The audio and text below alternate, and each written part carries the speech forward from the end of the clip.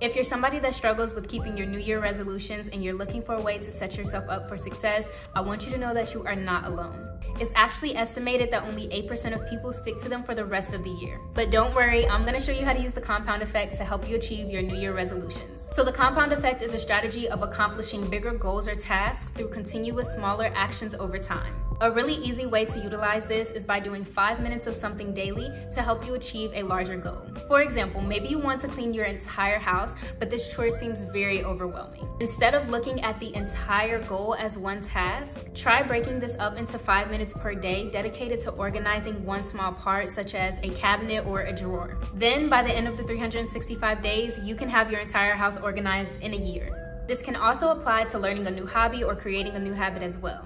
And if you ever think that putting 5 minutes towards something daily isn't worth it, I want you to think about it like this. 5 minutes times 365 days is 1,825 minutes. That's almost 30.5 hours you spent towards doing something that can benefit you in the long run. I'd say that's more than worth it. So let us know in the comments below what your goals are and how you are going to use the compound effect to help you achieve them in 2024.